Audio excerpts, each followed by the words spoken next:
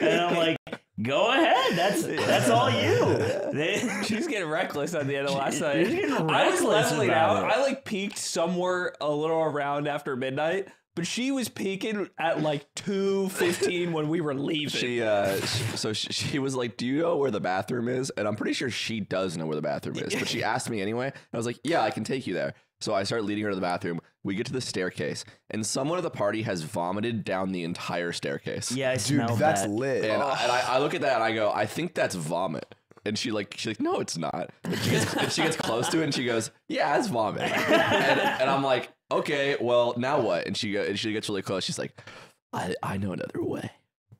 And I'm like, all right, yeah, well, I thought I was taking you to the bathroom. So if you know how to get there, I don't think you need me.